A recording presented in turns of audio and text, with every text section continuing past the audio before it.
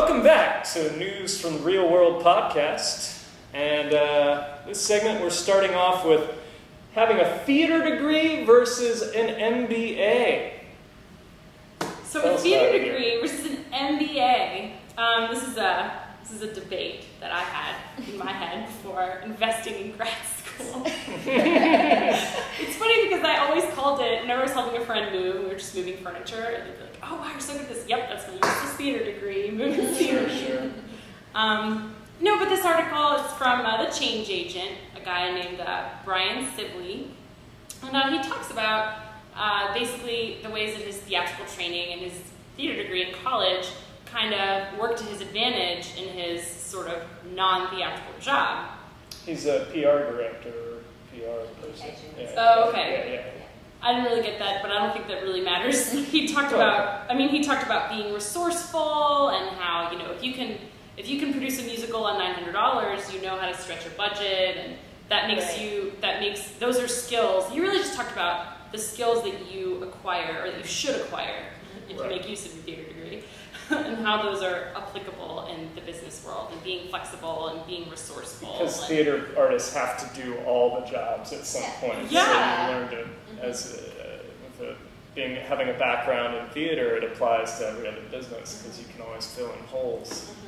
My favorite thing that he talked about, though, was he said that his friends in business school were learning about how to sell things, or learning how to, cater to the public, learning about customer service and things. And he said, but in theater school, we were actually selling tickets. We were actually participating in a business and making a product and selling a product. And you don't get that in a business school training. Now, I don't know. Maybe my friends at, Warren or whatever it is, that business school at UPenn, they might argue. Yeah.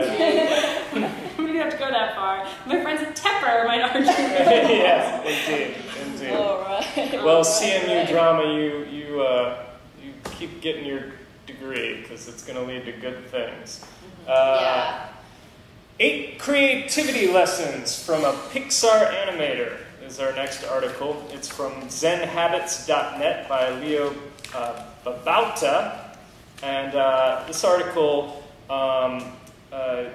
Leo took his young teenage daughter on a tour of the Pixar studios, led around by a guy named Bernard Haux, who's a character technical director. I guess he figures out the movements of Pixar characters. And Leo kind of took away these 8 lessons on creativity that he got from Bernard. What did you guys think of them? I think it really inspired.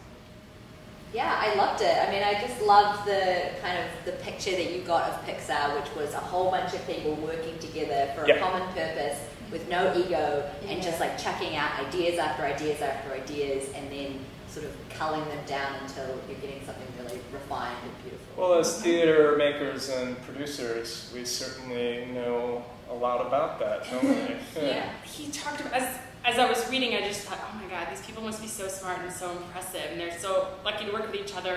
And then the last one was surround yourself with heroes. I was like, that makes complete sense. Yeah. I think a lot of art, because it is so collaborative and you aren't doing so much brainstorming, you can only be as successful as the people around you, Right. And reading all the blogger comments, people kept mentioning the idea, one of the lessons is leaving your ego behind. And this is from Jenny. She says, some of the best collaborative projects I've worked on were ones where no one thought they were better and people evaluated ideas rather than fighting for their own.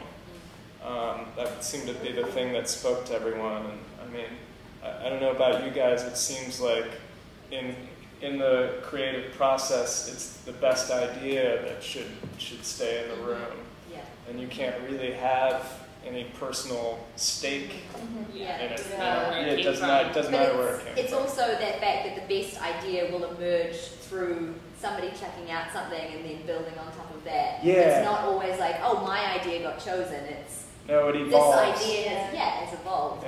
Yeah. And the word evolve implies tenacity. Like it didn't just happen overnight. Like it took time and it took work.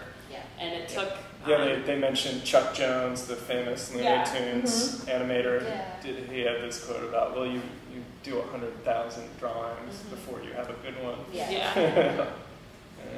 Anyway, wonderful article. That brings us to the Cultural Trust. Pittsburgh, Rubber Ducks. Tell us about the Rubber Duck. Not such a wonderful, heartwarming story, but a lovely one. No, it's not. So it's about the Cultural Trust versus Joe Voss. It's on Voss. From thatschurch.com, Virginia Monterey, who's a local Pittsburgh blogger. So basically, I mean, I think people know that there's a giant rubber duck in there. I haven't seen it. I haven't seen it too. I haven't seen it. Well, it's part of the Festival of Firsts, and this is the first time it's been in America, but it's been like an art installation around a lot of other cities. And at the same time that this is going on, the Toon Museum, who is like a cartooning museum in Pittsburgh, are also doing an exhibition of rubber ducks, and and the fight ensues. Well, basically what's happened is he's Joe Voss, who's created a T-shirt featuring a rubber duck, and he's trying to sell these T-shirts, kind of leveraging off the Pittsburgh Cultural Trust rubber duck, but also his exhibition. And the Cultural Trust has said, no, stop doing that. We It's our rubber duck. That's our rubber duck. That's our rubber duck. Don't do that. But the actual rubber duck was apparently invented in the 19th century. So what about where's the that, guy who's invented man or woman getting their cut? How about that? The woman writing the blog made an excellent point. She says it would have been one thing if they said change the design on the shirt so that it's not our duck. You know, I think that's probably the only technical legal claim they would have had. But that wasn't what they said. They said stop selling these shirts. Cease and desist. So apparently now a lot of people have rallied behind Joe at the Toon Museum and are buying his T-shirts rather than the official merchandise because they think that the Cultural Trust kind of sucks because of this. So, so there's an argument that the Cultural Trust have made it much worse for themselves. I get the impression the Cultural Trust needs the money too. Well, I mean, they're not like a big business, right? No. They're still like a local government kind of organization, right? Yeah, and apparently this installation has cost hundreds of thousands of dollars, and they're not clear, is that to the artist? Is that to build the duck itself? Because the guy didn't actually, he sent specifications. Okay, this is how you build a giant rubber duck. Did he even come to Pittsburgh? Did he even come see it? It doesn't say. Probably not. What happens with it when we're done with it? Like, where does the... I guess it deflates. Sydney kept theirs. Sydney in Australia kept theirs, so maybe we can keep ours. And for our last article today, also in the lighthearted vein, Dancer with the Light Thingy, animated light thingy. This is a really cool video. Yeah, it was called Nuance, a dancer named Mark Antoine Locatelli. I'm sorry, Mr. Locatelli, if I butchered that. Does this really cool thing where he's dancing, and it looks like he's fighting with this beam of light. I was so enamored by this video. I watched it 2 or 3 times, and then someone watched it over my shoulder and said, "Oh, it's animated," and it totally took the magic out for me. But my first thought about this video was if you change the music that he's dancing to, it would completely change the feel, and it wouldn't feel like he's fighting. It felt like a video game to me. That's what it felt like. And I didn't, what did he have against the little light box? Why did he have to fight it?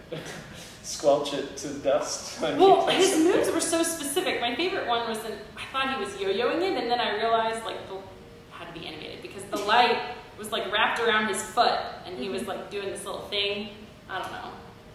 But the comments that other students had made about this video were it was well received. It was also, everyone was kind of really impressed by it and wanted to know where it was going to go next. I don't know that you could turn this into a piece that's 45 minutes long to sit through in a theater. What would you do with it? I guess you'd have to get several people on stage, several people fighting. 2-minute video is kind of suffice, perfect. Yeah, it's cute. Go check that out. Yeah, check out the video. It's worth the 2 minutes. Well, we want to wish our home team, Pittsburgh Pirates, well tonight. It's their first playoff game in 20 years. That's all the news from the Real World podcast this week. I'm Quinn. Aditra. I'm Jody. Eleanor. Go Pirates. Woo. Oh. Don't you ever speak for the Pirates for me. No way. I'm a